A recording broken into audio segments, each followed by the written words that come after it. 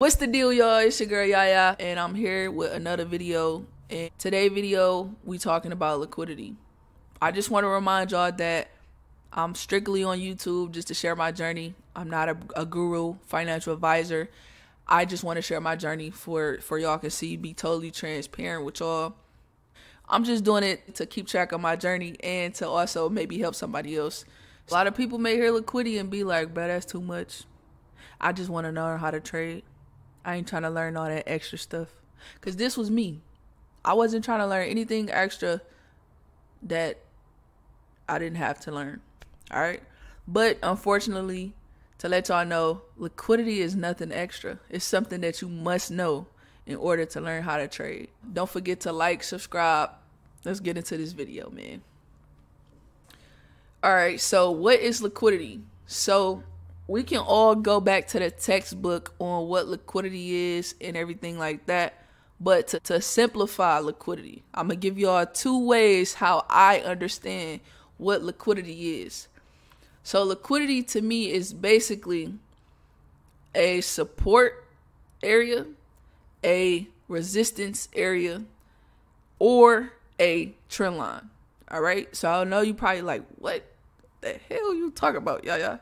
All right, so boom, let's do this right here. If we look at this area, we're gonna go down to we're gonna stay at the 1 hour time frame. All right, so if we look at this area right here, we could see that it's a support right here. Even if you switch to a line graph, we can see that this is a support area in this area right here, right? We can mark this up. Boom. That's a support area. What makes this a liquidity area is when you mark up your support, price is eventually going to come back to this area. Listen to what I'm saying. Price going to eventually come back to this area to take out orders that was placed at this area. So what do you mean, Yaya? So, for example, if I was to get inside of this trade somewhere around here, of course, I'm going to have my stop loss tight. Some people may have it below this low, and some people may have it, tight or whatever like that. If I was the trader where I'm holding this trade and I'm holding it, maybe you got some swing traders, want to hold it all the way up here. Price came back to this level, okay? Price came back to this level. And what did it do, y'all? It literally came back down and wicked out this liquidity area, right? It came back down here for a reason, though. It came back down here because it wanted to take out everybody that had gotten this trade and hit their stop loss. It wanted to hit their stop loss before it continued to go back up. This is a prime example of what do you call liquidity. It's a trap. That's what it is. It's a trap. A legit trap. So y'all have to be careful when it comes to liquidity, all right? Boom. You can also use liquidity for a good reason and not get trapped inside of liquidity. Let's see a trend line liquidity. Trend line liquidity is you draw this trend line, right? Boom. Obviously, we all know what a trend line is. So you draw that trend line, right? Once you use the trend line as liquidity, it's basically you using it as a profit target area, okay? So when price had came to this area, to this support zone right here, right? Price came to this area and it broke out of this trend line. A lot of traders got in this trade. Okay? Say if I was one of them traders that got in this trade. Boom. I enter here. Maybe I put my stops below the low, whatever. And I don't know where to target it. I don't know where to target, nothing like that. Okay? But by you having this trend line of liquidity sitting here, price wants to go and tap into that liquidity. Because what does price do? Always tap into liquidity. There is a lot of liquidity inside of the market. So the best way you can do it, you got to make it work for you, y'all. I'm telling you, you got to make it work for you. So if you wanted to, you can aim for liquidity, okay? Now, this ain't no one-on-one, but whatever. Maybe you could put your stops a little closer or whatever. I don't know. But that's totally up to y'all. But the whole purpose of me making this example is to show y'all you can use liquidity to its advantage. So this is a trend line. You can use liquidity here. You can aim for this high because liquidity is support, resistance, and trend lines. All right. You go down to a line graph. You can see we got support here. You can see we got resistance here. You can see we got resistance here. I'm sure it's resistance to the left of it too. Yep. It's resistance there. This is liquidity. This is liquidity. This is liquidity. This is liquidity. We can make a song about liquidity. But that is like, you can use liquidity to its advantage, okay? So that's one way, well, two ways that you can aim for liquidity, and you can try to not get trapped in liquidity. So let me give y'all another way of how to stay away from liquidity, like how to spot it or wait for it to like trap traders and then you get inside the market. All right. So let's find an example with liquidity. All right, boom. So I found another example for liquidity, right? I know I'm saying it a lot, but I need y'all to understand, like, you got to put it in your trading strategy in some type of way, or at least have an understanding of what it is or when you see liquidity, okay? When you're looking for a sell side liquidity setup and not to get trapped inside of it, you want price to give you, an M setup. I think it's an M setup. I don't know the patterns anymore, but this is what you want to see. When you go to the line chart, and this is what you want to see.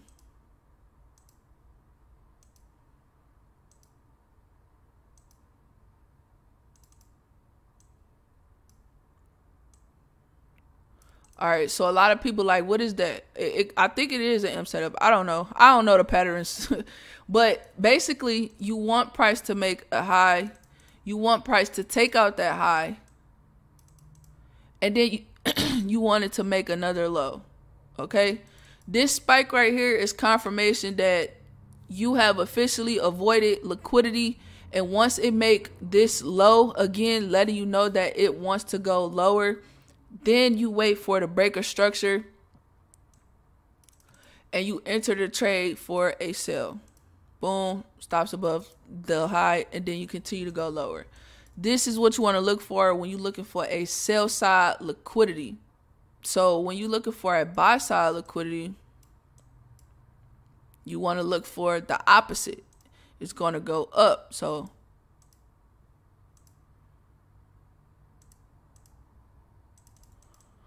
when you're looking for a buy side liquidity, obviously you're looking to take buy. So you want a price to form a low. You want price to take out the low. And then you want, I'm sorry, this is supposed to be higher than this. And then you want price to create a higher high, okay? Once price create that higher high, this is confirmation letting you know that price wants to go higher and you have avoided the liquidity stop out, okay? So now all I'm doing is waiting for price to break structure. Once price broke structure, you can enter for a buy here. Boom. Put your stops below this low right here and aim for whatever target that you want to aim for. But the whole purpose of this is to find liquidity and to make sure that you don't get stopped inside, get trapped inside of liquidity. Okay, so you just wait for the 3-point setup. Honestly, once you wait for the 3-point setup, you're gravy, bro. So I use this sometimes, but I keep it in the arsenal. You got to keep it in the arsenal. So what I do to spot liquidity, I can go to a line graph, and you can use this on all time frames, but to be more accurate, I would strictly stay on the 1 hour. It's 3 points that I'm looking for, okay? So you have a low here. If you looking to get inside of a bullish trade, this is what you want to look for. It's basically like an inverse head and shoulders. Basically, that's what it is, to be honest. You have a low point right here. Then you have a lower point right here. Then you have another point here. It's an inverse head and shoulders, to be honest. But this is really liquidity, all right? But what makes this liquidity is this right here, this whole spike. So we have a low point right here. This was a support area. Remember, I told y'all it could be support, resistance. This was our first low. Price came down and broke that low, and it spiked out a whole lot of traders because, you know, traders probably got in right here. Boom. A lot of traders got in right here aiming for this high and probably put their stops like close here. But what did it do? Liquidity came down and it tapped into that stop loss that they got, and it took them all out. That's our confirmation that liquidity has officially been tapped into. Then what you want to do is you want to wait for price to make a high, okay? Now price done made its high right here, and it created this support. I mean a resistance, all right? Once it created that resistance and it created a new high in the market, and it created a new high in the market right here because it came and it broke this previous high. This was my confirmation for me that price wanted to continue to go higher, okay? So this right here could be possibly a demand setup, and this is me not looking at the candlesticks or nothing yet. This could be a possible demand setup, and it's a demand setup, but I'm almost certain that this is not in session yet. This is why the candlesticks are very low momentum candlesticks, but it's because it's not in session. It's 1 o'clock. I wouldn't have entered this trade because it's not in session. This is totally against my rules or whatever. I'll only trade in session, but this is a liquidity setup. So if you wanted to wait for price to create basically like an inverse head and shoulder, wait for price to take out that low and then create a high. This is my 3-point structure or buy side liquidity. So this is, yeah, like a buy side liquidity setup, perfect setup for you to take to not get trapped inside of liquidity when you're looking for buy. So let's see if we could find a sell side liquidity when it comes to not getting trapped inside of the market for sales. All right, y'all, so I found the sell side liquidity, and remember, when it comes to a sell side liquidity, this is the pattern that you want to look for. And you want price to go lower and continue to go lower. So it's not the perfect setup, but, you know, I tried. So we go to a line chart. And when we look at the line chart, we can see that this is a area where we have a high here. And we have a spike above that high. This is our liquidity area. And then our next spike is lower.